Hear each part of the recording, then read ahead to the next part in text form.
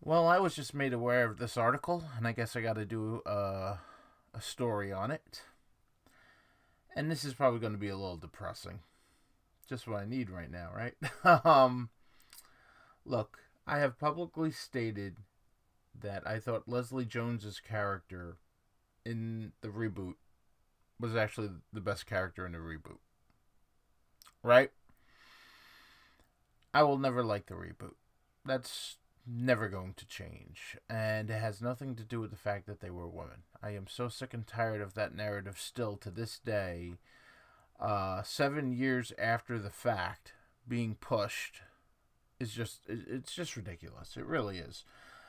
But Leslie Jones is writing a book, and she's talking about the reboot and everything. And she went through some shit with this. I mean, she was getting death threats and that over this fucking movie, which is totally not cool. Right? You don't like the movie, fine. That's one thing. But to threaten the lives with racist comments and death threats and all that of the cast and crew involved, that's just fucked up. Like, I recall doing a video where I actually defended her on that aspect. I'm like, yo, that's not cool. So anyway, let's go through this and give my honest thoughts and opinions here. Leslie Jones, racist Ghostbusters trolls nearly broke me. In this exclusive excerpt from Leslie fucking Jones, a memoir, the comedian writes about how difficult the all-female Ghostbusters was for her. Right? Let's see. I don't like this movie, the journalist said, and you got 5 minutes to prove me that it's worth watching. The cast of Ghostbusters was on a press junket somewhere in Europe, and some guy with a German or Scandinavian or Russian accent or whatever had the balls to say that the movie we just made wasn't worth it, and that we owed him an explanation. Okay, Leslie, first off, let me stop you there. The way the guy was going about it, according to your description, not cool. Totally not cool. But you have to have understand this going in. This was a reboot that totally dismissed the first two films in a beloved 80s franchise. That totally dismissed all that and took the brand name and making it its own thing without any connection to the original outside of pretty lousy cameos. You had to expect that. There's no way you couldn't have. You're an intelligent person. You had to know that going in. Anyway, Ghostbusters came out July 11th, 2016, but before it had even hit the movie theaters, it had been the subject of intense online abuse, and no surprise that I was the one who got most of the hate. For a start, sad keyboard warriors living in their mother's bed. Here we go again with that. Okay. Leslie. Let me finish this. Let me finish this sentence and I'll, yeah. For start, a sad keyboard warriors living in their mother's basement hated the fact that this hallowed work of perfect art now featured gas horror women in the lead roles. I can't speak for everyone. Wasn't the case for me. The case I made was this was a pointless reboot when we wanted a continuation. Worst of all, of course, was that one of the lead characters was a black woman. For some men, this was the final straw. For some men, not for me. I mean, Winston was in the original. He was a black male in the original. It wasn't just racism and misogyny either. A lot of it had to do with the fact that I was playing an MTA worker and thought that I was something that I should be ashamed of. I've tried to fight back. I was a comic. I was used to someone heckling me, so every piece of bullshit on Twitter, I had a reply. What does being an MTA worker have to do with anything? I've had family members for generations being railroad and MTA workers. Like, how is that looked upon? Like, I don't get that aspect. I'm sorry. I'm not trying to pick on you here. I'm being honest. If they made me a scientist, you would be mad at what type of scientist. Seriously, it's a fucking movie. Get over yourselves. You haven't seen the movie yet, so you don't know what my character is. You go by a trailer. Oh my god, you're all that arrogant. So an MTA worker trash? Apparently some people had a problem with that. I never had a problem with that. Why can't a regular person be a Ghostbuster? Regular people save the world every day. So if I'm the stereotype, so be it. We walk among heroes and take them for granted. It's not a man, woman, race, class thing. It's a Ghostbusters thing. As far as I'm concerned, we're all Ghostbusters. Stand tall. All right, I'm with you there. 8 days after the movie premiered, I took my Twitter account down so we could work out who was trying to hack me. There had been multiple attempts to hack me by this point, and there had been so much racist abuse that I had no choice. I wrote, I'm leaving Twitter tonight with tears and a very sad heart. All this cause I did a movie. You can hate the movie, but the shit I got today, wrong. I agree with you on that. Oh, God, the shit you probably had to deal with. Earlier that same evening, I got a tweet from Jack Dorsey. Him. He was aware that I was being brutally attacked with racial slurs and worse, and started putting people on my account. This was basically the start of Twitter taking this shit more seriously. Jack put people on my account to monitor it because someone is always trying to hack me. It's a daily occurrence. But with Musk, who knows? Either way, I have my own security on that account now. And there's the cover of the book. People made such a big deal of the fact that me taking my Twitter account down rather than why I had to take it down. It was simple. I was shutting it down temporarily while working out what to do with these motherfuckers hitting me. And anyways, it was back up the next day. That night of July 18th was horrible, though. I do remember crying and thinking, this is the first time I ever had seen it so bad. How do you all get together to bully a person? It wasn't as if I committed a crime or something. I was being bullied over a movie, over playing a part in a movie. I can't believe I have to say this out loud. Well, sadly, it's the internet. People will bully you for anything. Trust me, I've been bullied myself. People will bully you because of how you look, because of your race, because of your gender, because of your sexual orientation, because of your religion. Any reason for people to bully other people, they'll find a reason to. It's really fucked up.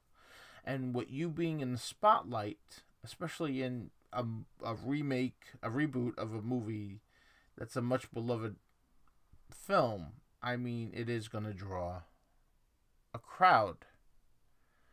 And the worst of the worst came out for that. And that's really fucked up. And you shouldn't have had to go through that. Look, I didn't like the movie. But that shit was fucked up. The weakness of motherfuckers amazed me. I cried not because I was being bullied, but because this is our world and because I can't believe anyone would do this shit to anyone for working. This is awful. I am in a movie. Death threats for something as small as that. The world is not as rosy as I hope it was. But none of that shit was about me. But then the same night, Keith McKinnon came over. We drank some wine and I went on about my business. Of all of women in Paul's remake of the movie, I was the one who got taken through the ringer. I wonder why. Oh, right, because I was a black girl. I was being sent films of being hanged, of white guys jerking off to my picture saying, you fucking... I'm not saying that word. We're going to kill you. That is fucked. Why are people being so evil to each other? How can you just sit and type, I want to kill you? Who does that? Well, sick psychotic people. Teenagers, or mentally ill people, or just fucking hateful, nasty motherfuckers. And because it's the internet, there's no real accountability. Because they do it from behind a screen, behind a troll account or whatever. Sadly, that's fucking how it is. And it wasn't just racist shit either. When I started doing the movie, this was when I really started seeing not only racism, but classism. See, this is right here. This part coming up, this I'm going to have big issues with. Even the director of Ghostbusters Afterlife, Jason Reitman, who was the son of the original director, Ivan, said something unforgivable when discussing his new version that came out in 2021. On Bill Burr's podcast, he said this about our version of Ghostbusters. We are in every way trying to go back to the original technique and hand the movie back to the fans. First off, I don't recall him saying that. But here's the other thing, Leslie. It's not all about you. Okay? He's going back to formula. He's going back to what made the original great, the original storyline, the original actors, and evolving it. He's going in a different direction than your fucking shitty reboot. Okay? And that statement had nothing to do with you personally. That I'm going to call you out on. Okay? They tried the reboot. It went in a different direction. It didn't go over well, as you clearly know. And then they went back to formula. That had nothing to do with sexism, and that had nothing to do with racism. So the fact that you took that personally, and that's unforgivable, that says way more about you than what actually happened. So I'm going to call you out on that shit. He did try to walk it back, tweeting, "Wow, that came out wrong. I have nothing but admiration for Paul and Leslie and Kate and Melissa and Kristen and the bravery of which they made Ghostbusters 2016. They expanded the universe and made an amazing movie. But the damage was done. Bringing up the ideas of giving back the movie back to fans was a pretty clear shout out to all those losers who went out after us for making an all-female film." No, Leslie, it's not. You're taking it that way. And that's your opinion. You're entitled to your opinion, but you're wrong. The fucking new film, the new team, are young kids under the age of 20. Half of them were female. You had Lucky, who was a black young female, and you had Phoebe, who's a white young female. So this idea that, oh, it's sexist and racist is total bullshit. Because two of the four characters in the fucking new team, they're kids under the age of 20, and one's a black woman and the other one's just a white woman. So, like, you're making that about you. It was made clear to me at this time during the process I was so lucky to even be on that movie. But honestly, I was thinking, I don't have to be in this motherfucker. Especially as I got paid way less than Melissa McCarthy and Kristen Wiig. Here we go. Okay, Melissa McCarthy and Kristen Wiig, even at the time, were bigger names than you. That's how Hollywood works. The bigger the name, the more clout, the more money. Okay? I wasn't even really that aware of you until this film. I hate to break it to you, but I knew of Melissa McCarthy and Kristen Wiig. I wouldn't say I was a fan of either of them, but I've heard their names, No knock on them, but my first offer was to do the movie for $67,000. I had to fight to get even more. In the end, I ended up getting $150K.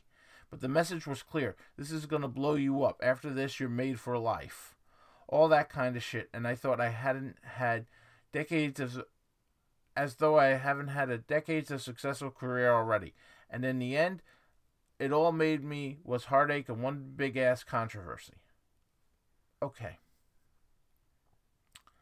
First off, the fact that you believe that. Look, I got nothing against you. You were on SNL. You were at that time. I don't know currently.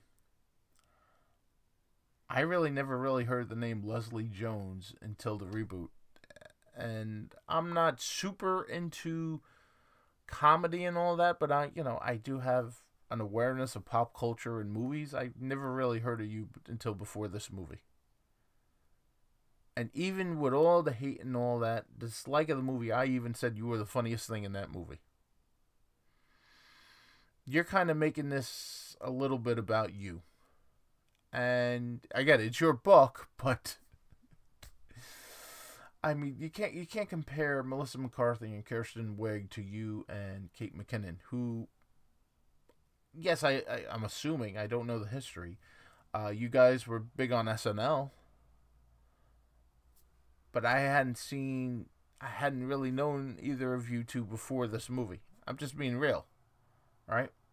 Fortunately, I learned a lot from Melissa on that shoot. If she looked at a shot and she didn't think it was right, she suggested that we shot from a different side or angle.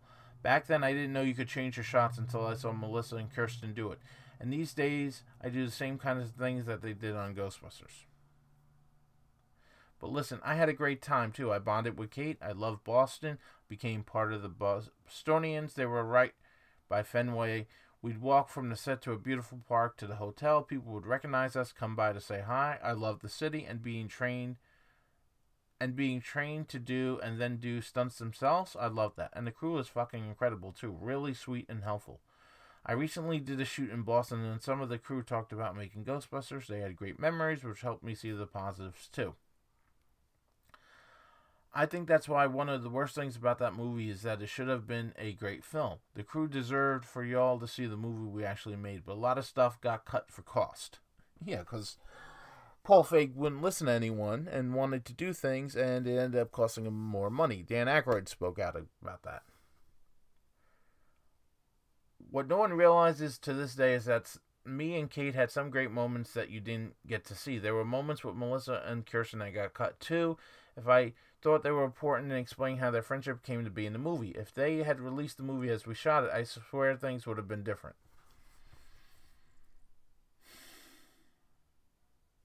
From your perspective, I can see how you can think that. No. The movie, let me explain something. The movie was doomed from the beginning. The very fact it was a reboot. Had it been an all-male reboot, it still would have been doomed. Okay, let me explain that. The whole movie, the best metaphor I can use is you were taking a solid story, a solid foundation, and wiping away everything to replace it with a weaker foundation that just uses the iconography. So, the very fact for me that it was a reboot is what doomed the film. Right? And then the marketing, and then the whole attack the audience thing. You guys did attack the audience.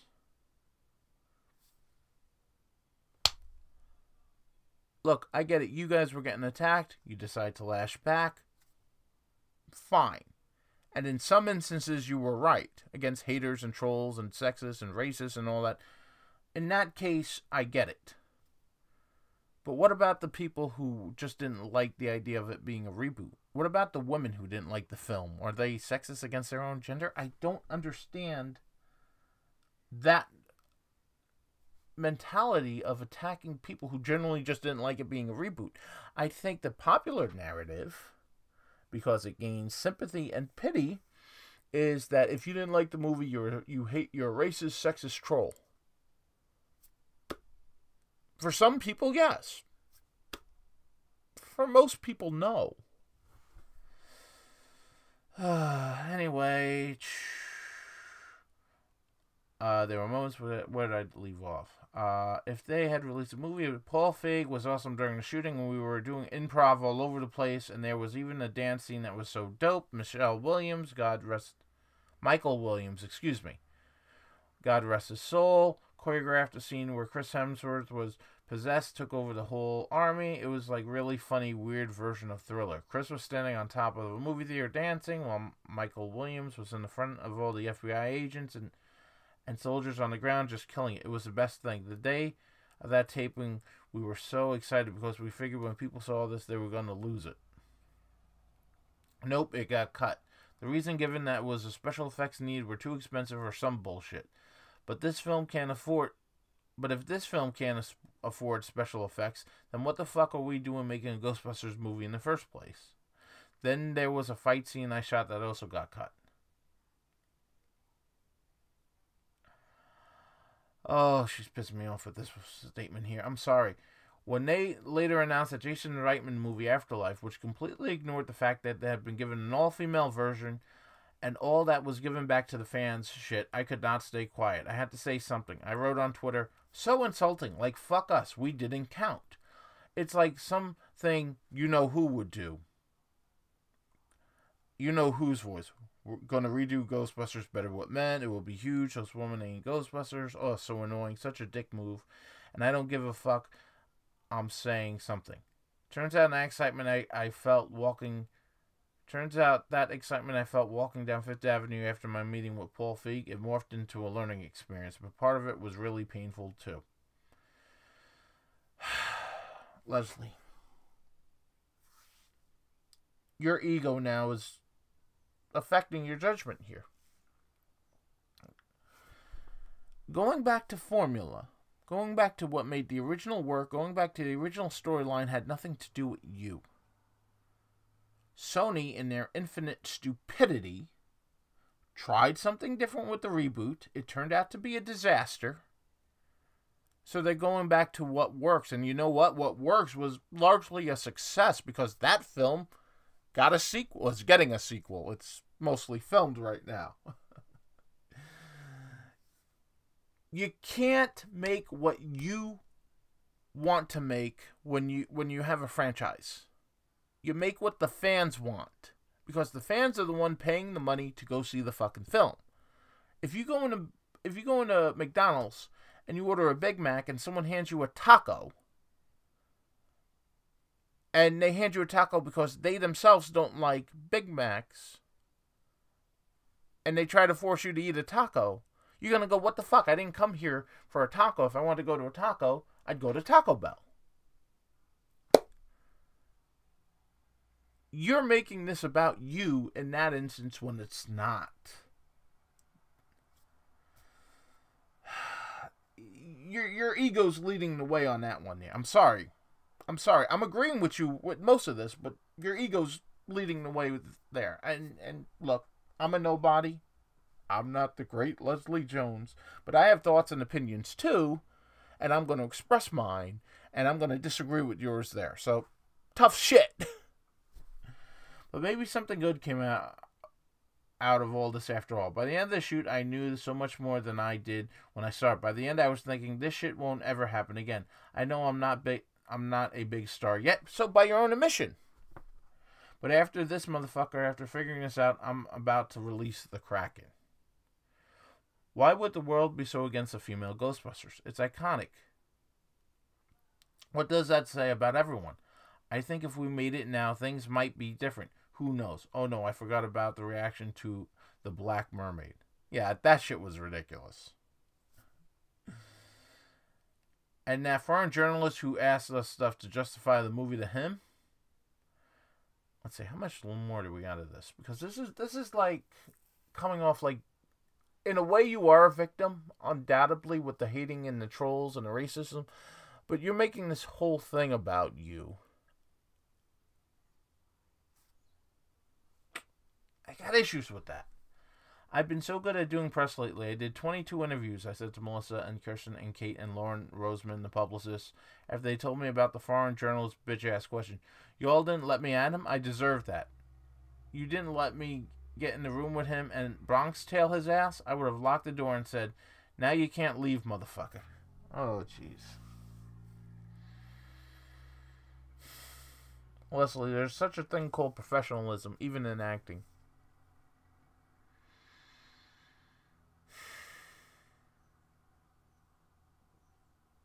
You are a victim in some aspects, with the Twitter and the racial shit, undoubtedly. But, the whole thing wasn't just about you. Not everyone who hated the film is a racist. Not everyone who hated the film is a sexist. Like I said, there are plenty of women who didn't like the film. Do they hate their own gender?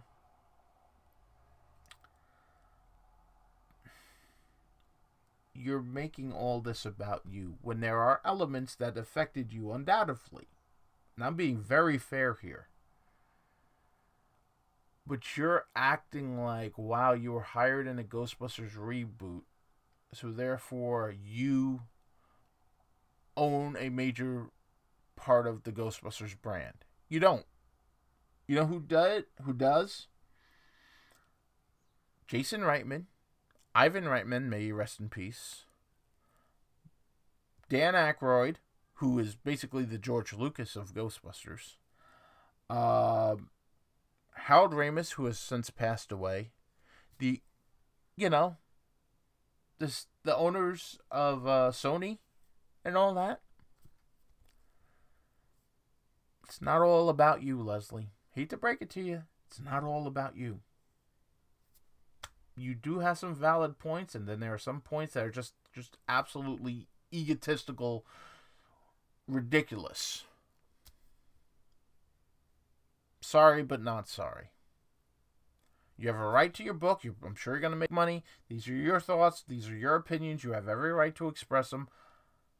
I have a right to express mine. Anyway, this is Al. Thank you so much for watching. I'll catch you guys later. Peace.